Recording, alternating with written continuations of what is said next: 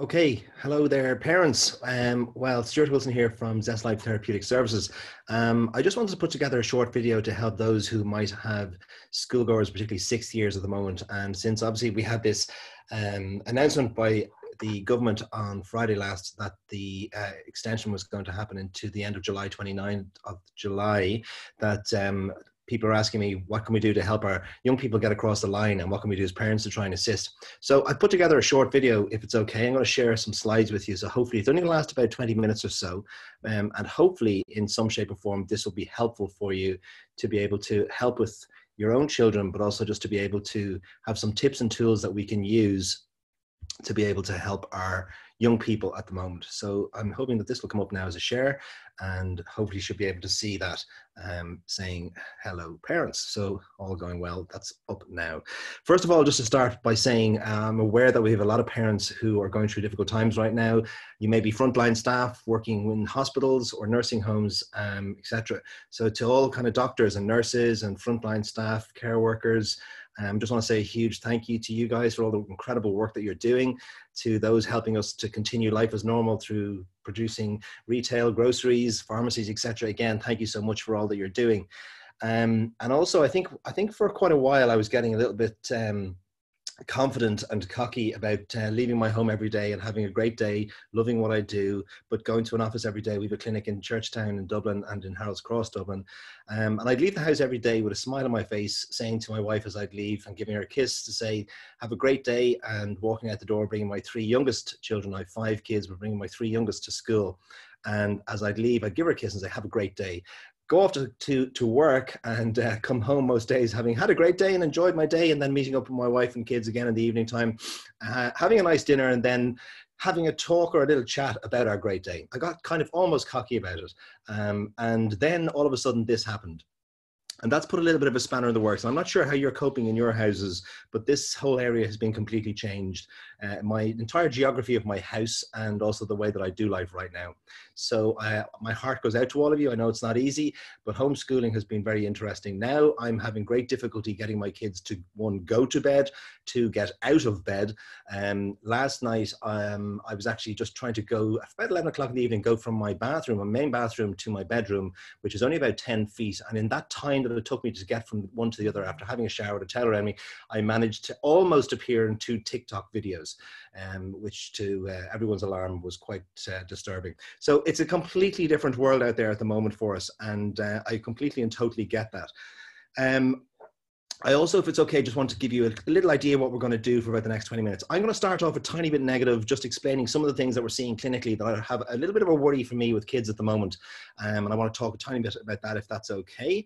And then I just want to give you a couple of tips as parents as to things that, I mean, totally honest with you, I'm finding this difficult in my home. I think most parents are. So I'm humbly going to suggest some things that I'm trying that are working. So both from a professional context, but also from a personal context, these are things that I'm trying at home that seem to be helping and making life a little easier. I'm also going to talk as parents about how important I think it is to look after ourselves during this time as well. I will give you contact details at the end. So if it's a thing that you have some questions or queries that are not being answered in this, that you think you'd love to be more specific about, please just drop me an email or a text, the numbers that I will give you, and I'd be delighted to connect with you. So let me start by saying this, if it's okay. We're doing a video directly to young people as well, to 6 years. So you can ask them to click in on that. This one obviously is specifically for parents, but ask them to click in on that, and it gives them some tips to be able to help them to get through what is now a marathon to the Leaving Cert, not a sprint anymore after Easter. Truth is, I fear at the moment that we are actually going to have a little bit of a mental health tsunami come post-pandemic. My reason for that is a couple of things. First of all, our young people at the moment are being forced online, and that's absolutely fine, understandably so. We all are, even me working therapeutically in our clinics with all of our therapists here, we're being forced online, and that's acceptable and correct and right now.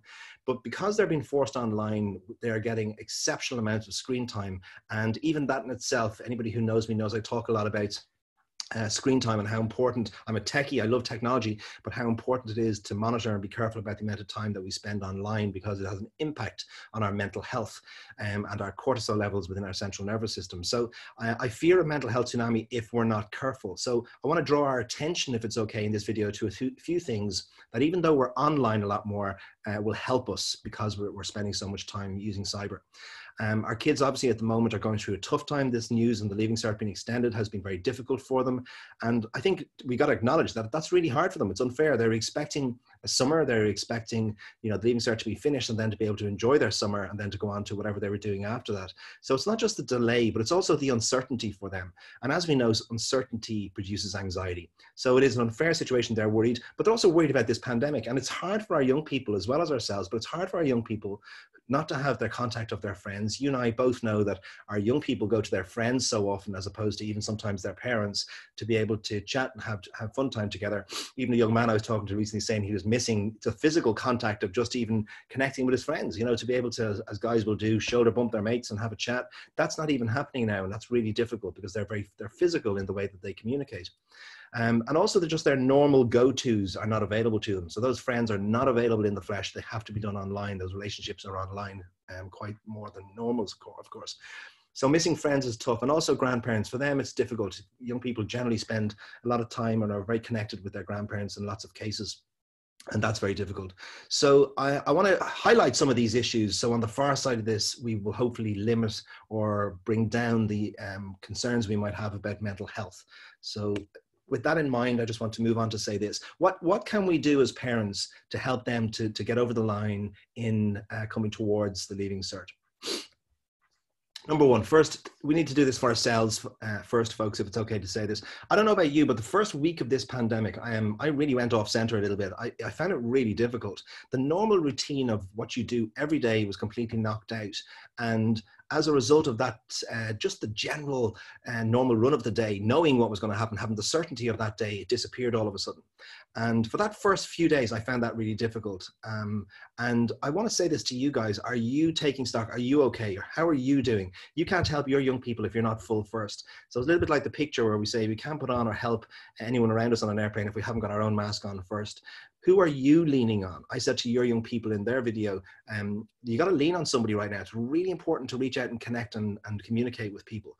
And as parents, who are you doing that with? Are you doing that with your partner? If you haven't got a partner, are you doing that with a friend perhaps? But it's really important to reach out. I've said here as well, it's also important to self-regulate, which is just a little different.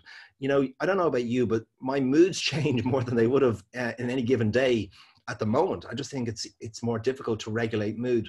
And I just think how you've got to find ways to maintain that, to look after yourself in that. Maybe that's whatever works for you. We'll talk a little bit later on about what can work for you to help you with that. If it's getting out for a walk, if it's getting a little bit of exercise, or if it's reading or something, you've got to find ways to regulate your own wellness throughout the day. Creating important routines daily for yourself is really, really important, so that then our young people will find it easier to slip into routines better. I've mentioned here to be intentional about relationships. What I mean by that, I even found in those first few days, going for a walk for an hour or so, when I was feeling a little bit off center, massively helped. And actually reaching out and connecting with other people was a huge benefit to me. So making a phone call while I was walking and being able to have a conversation and a chat with family or friends to say, hey, how are you doing? How are you getting on? How is this for you? How's your children? How's your families? Really helped. It really encouraged me because, well, I was able to encourage them, which was nice, but they were also encouraging me, and they were grateful for a conversation or a call. And I just found when I came back from those hour walks or so that my moods were really lifted. My serotonin levels, my mood levels were lifted, and I felt better. The other thing which I think is really important as well is because kids are around a lot more, and we are around them a lot more, and we're around each other a lot more as parents, it's really important. My wife and I had ended up having a conversation in that first week to say, how are we going to do parenting for the next while? Because we were making mistakes and we were finding ourselves going off center and just getting a little bit even touchy with each other. So it was really important to try and unite and stay united as parents. Now, this sounds a little bit obvious. Listen to their moans. I said to our young people in their video that I sent out, it's actually just really important right now to be able to have a good old Irish moan, you know, to be able to, my grandmother used to say, a problem shared is a problem halved. It's really important for us as parents because they're probably, our young people are quicker to moan. Their entire day is completely different. A young person was in with me recently talking about this and said, we were having this conversation, actually it was online, we were saying what was impacting her most. She's about 15. And she just said, you know, every day when I go to school, I have a big heavy bag, I'm wandering around the place, even just the constant going to and from classes, the carrying a heavy bag to and from classes, I expel so much energy just doing my day. She said, okay, now I'm doing workouts in front of the TV and I'm wandering around the back garden doing exercises and things like that, but I'm not expelling the energy I used to expel. So she said, it's much harder for me to sleep at night. I'm going to talk about sleep in just a moment. We need to listen to our young people and listen to them moaning. And almost, I'm saying here, don't offer advice. Maybe your young people are like mine when they say they don't want my wisdom. They want my relationship, but they don't want my wisdom. They don't want to be told what to do. They won't listen anyway. And we've got to listen without an intent to listen to reply, if that makes sense. So we're not listening to them with an intent to what we're going to say back. We're listening to them to hear them, because as we're listening to them, their central nervous systems are actually calming down. They're actually self-soothing by talking, and we're assisting them by listening. If you're talking and they're listening, you might be soothing yourself, but you're actually not to them at all. And in fact, in most cases, they're not listening anyway. So telling them what to do simply won't work. And if you do find yourself offering that wisdom, just stop and think to yourself, what question am I going to ask that's going to get them to talk more? Because that's really what they need to do right now. And I've mentioned there, you know, they are afraid, and aren't we all right now? It's difficult circumstances for them. So we're all in the same boat. I've mentioned here, offer yourself as one of those go-to people that your young people can lean on. Now that might sound, of course, you know, we do that anyway all of the time. They know I'm here for them. I'm mum or dad. Truth is, young people don't tend to go to mum or dad quite so much. There was a Royal College of Surgeons in Ireland research done, I think about 6 years ago, from when it was first released, which just talked about how young people who have gone through difficult times, in most cases this was clinical times, gone through anxiety or depression, that when they had gone through it, they were asked on the far side of that, what was it that got you through? What was the thing, or what was it that helped? And in 95% of cases, each of those young people said that it was a significant other older person. A significant other older person. And actually, the older person wasn't or didn't tend to be mum or dad. It tended to be things like, well, maybe a therapist, but a teacher. It could have been a principal. It could have been a youth worker, a youth pastor. It could be things like, you know, a rugby coach or a Gaelic coach or a hockey coach. Anything like that, that made them feel like they were important and had them been able to go to that person to feel like they would always be there for them. Most young people will go to a significant other older person. And I've just said here, we make ourselves available, certainly as mum or dad, and say, listen, you know I'm here for you. Even if they, every time you ask them how they are, they just say fine. It's to go a little bit further and go, well, you know I'm always here for you if you need me. Making that bid, I call it making a bid for your kids, making a bid for them to know that they're there is helpful, even if they don't use it. They do appreciate it. And the other thing I would say is promote other people as go-tos. In other words, maybe it is a football coach or a camogie coach or something like that at the moment. Ring those people yourself and say, listen, will you be available for them? And maybe even just drop them a text to see how they're doing. I've mentioned something here which is a little bit controversial, and please bear with me for a moment and humbly suggest that we'll deal with this in the next slide. If you don't have the relationship with your teenager, in other words, you don't have that closeness with them, then be careful not to challenge them quite so much. You might say, well, I'm mum or dad, I can challenge them if I want. Reality is they won't listen, but also the truth is that if you don't have the connection or the relationship, get somebody else, maybe it's mom or maybe it's dad, to be able to assist with that, because they may listen to them. And if you don't have the relationship, now's a good time to try and create that. We've got time to do it. And how can we do that is what I'm going to talk about next. This is something, there's a book written by a guy called Gary Chapman, which is a wonderful book called The 5 Love Languages. If you go to Google and simply put in the 5 Love Languages test, there's one available up there for adolescents and also for couples. So if you haven't done this as a couple at home, perhaps with your wife or husband or partner, then this is something that's very, very useful. I think I was about 10 years into marriage and had a wonderful conversation with my wife about how we show each other that we love each other. And it was so interesting because she was brought up different than I was brought up. And I was brought up in an environment where you told people you loved them and you certainly gave lots of hugs and there was physicality attached to it. My wife's was especially for her in some ways, was actually spending quality time with her parents. Her father used to get up very early in the morning working, and she'd spend time with him and get up very early to be with him, and it was a special quality time. So when we got into about 10 years of marriage, we ended up having this wonderful conversation about how we weren't getting it right for each other, which was interesting, but also about how we needed to get it right for each other. So we realized that the ways we were sometimes doing it wasn't connecting for the other person. And we did a couple of things. My wife's love language was quality time. So I asked her, well, how now that I know that that's your love language, so telling you I love you all the time or hugging you all the time might not be exactly reaching that love need for you. What do I need to do? And literally we sat down and she gave me some ideas. I said, okay, look, I need that connection a little bit every day, but a significant amount even once a week. So we decided to do something that we call simply couch time. We've been doing it for 15 years or so. Our kids have grown up with it, which has been wonderful. And it's just literally getting together every day after dinner, and we eat together as a family, and then mum and dad sit down on the couch, and the kids don't even interrupt us. They come and drop us in a cup of tea or something like that, or sometimes even bake for it, which is wonderful, but they don't interrupt us. And it's about 20 minutes or so for mum and dad just to catch up and to see how's your heart, how are you doing, how's things for you. And it's a wonderful time that we look forward to simply every day. And we've also brought in our date night once a week, which I just love. And it's difficult at the moment. Every Thursday night, we don't miss it for anything. We're doing it years. And it's just a time where mum and dad get together, and you can go out for a meal or you can go for a walk. At the moment, obviously, it's difficult. It's back garden stuff mostly, which is a little bit different, but wonderful. And it's meeting those needs. Now, why am I telling you about this? That's as couples, but as kids, with all of our kids, we've tried this a number of times and played with it and worked with it. And in many of the cases, I got it wrong with my kids, thinking I knew exactly what their language was. And it was really interesting. So it's really simple to do. Just you can do it with it. It's not cringy. It's a fun little exercise.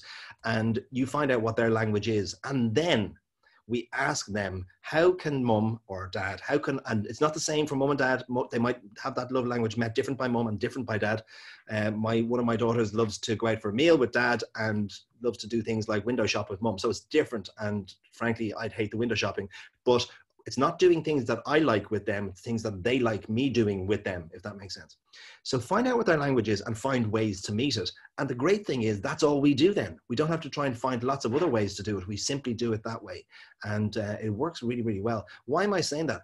We, particularly with kids and going through difficult times and heading towards Leaving Cert and all the different things that we're trying to do, it's very difficult to put in boundaries, rules, regulations, all the different things that we have to do at home, simple things. When we don't have the relationship. How do we develop the relationship is finding the love language and doing that. So we're literally meeting the underlying needs, and then we can put in the rules and the boundaries. What we tend to get wrong as parents quite often is to try and put in the rules and the boundaries because we think we deserve respect and it should be because we're mum or dad. And kids don't respond to that so well. But if we do meet the needs and we have the relationship, those rules and boundaries follow so much easier. So hopefully that might just help a little bit. Kids will regularly say that respect comes jointly, that it's both mom and dad and the young person, and it comes jointly. So I think respect, congruence, and integrity are formed that way through relationship. This is a simple tool. I do some corporate wellness with one of my pals. This is a simple tool that we talk about when we talk about wellness. And it's, I don't know about you, but I find out if you ask your kids, how are you doing? How are things? They always will say things to you like, I'm fine, or what's happening today? How's grand? It doesn't tend to be that they give you too much more than that. So quite often I find this method is quite useful if you sort of say, well, where are you on the line? It's almost like once they understand it, and tell them about this, once they understand it, well, I'm a 2 today, they can decide that it's very difficult maybe to go from a 2 to a 10, but 10 being I'm amazing, 1 or 2 being I'm low. It's very difficult to go from 2 to a 10, but it's not so difficult to go from 2 to a 3 or even from 3 to a 4.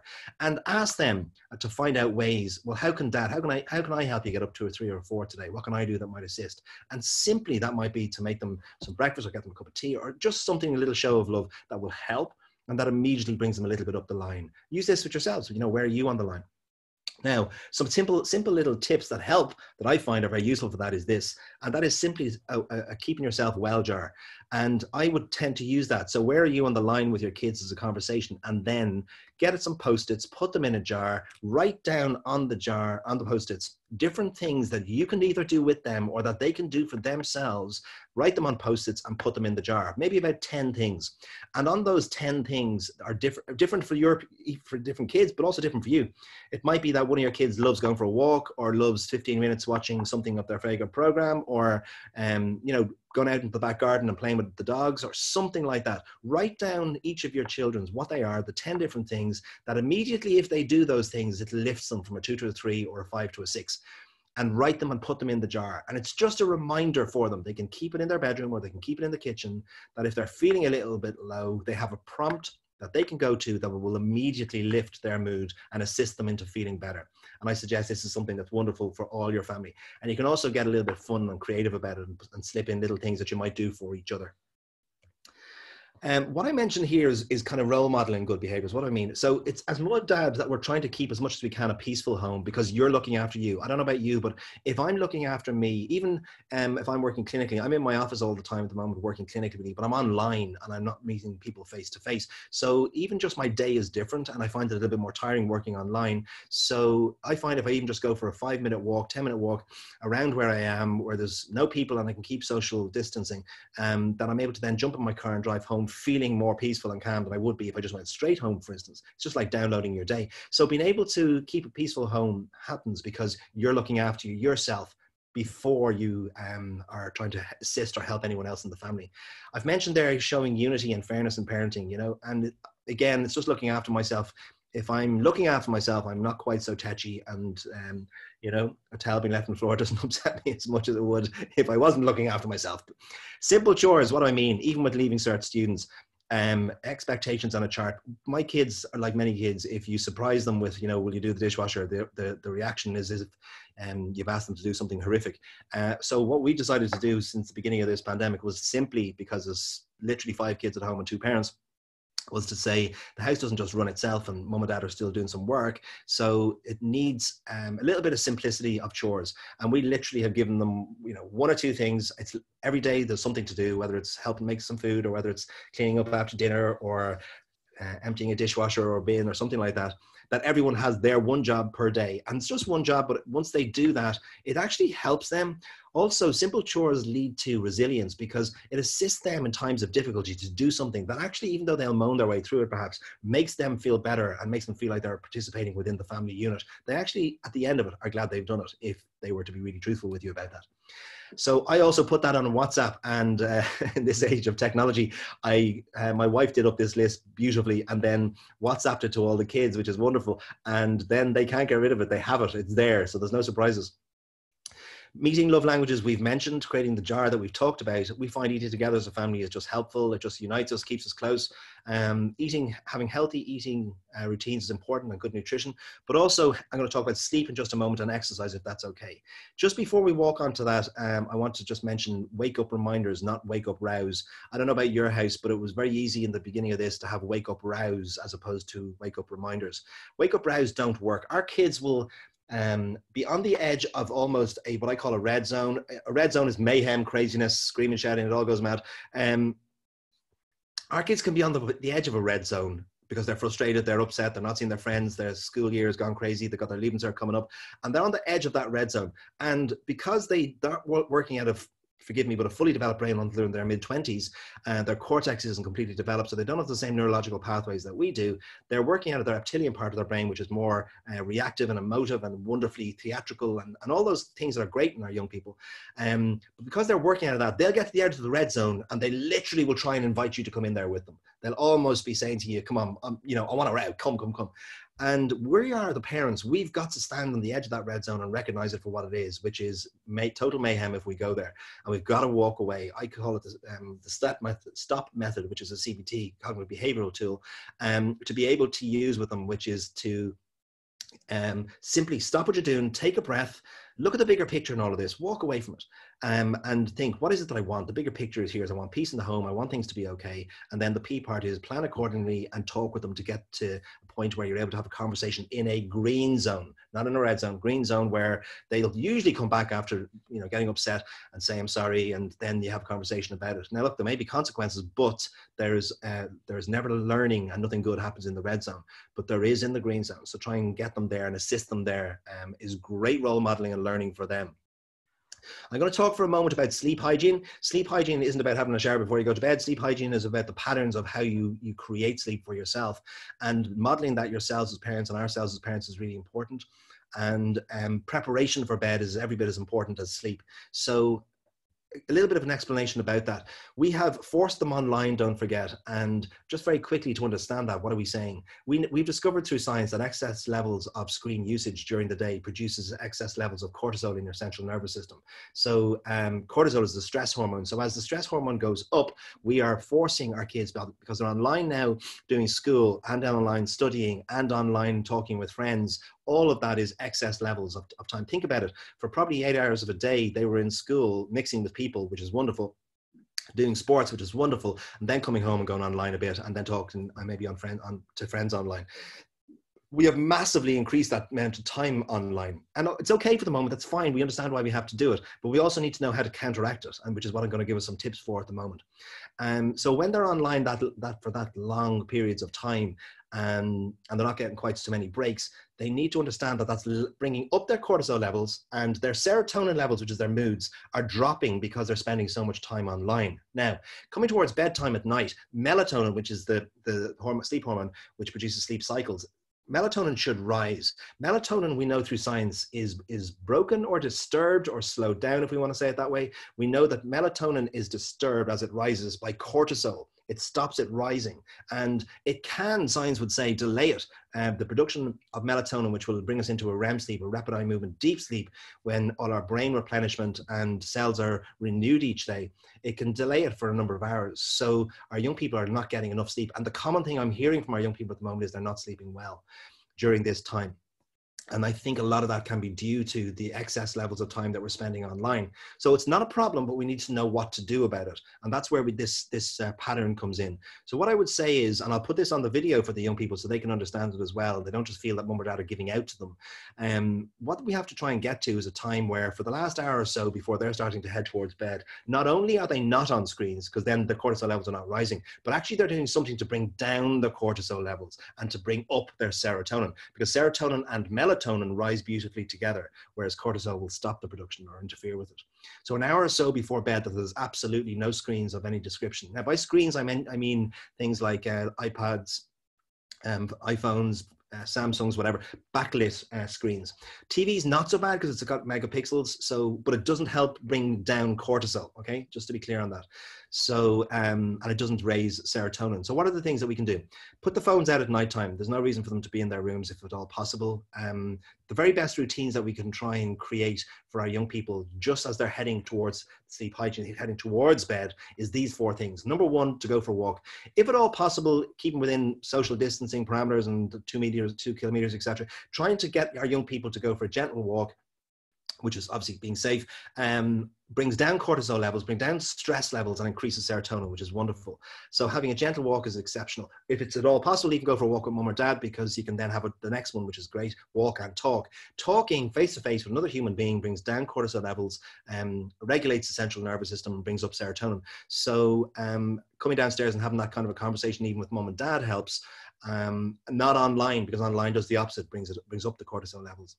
2 great things to do in bed, if you can, which are wonderful, is have some magazines or books beside the bed, because reading a hard copy of a book brings down our cortisol levels and it assists our serotonin to rise. And you know that if you're lying reading a book in bed, quite often you only get past a few pages and you start to fall asleep.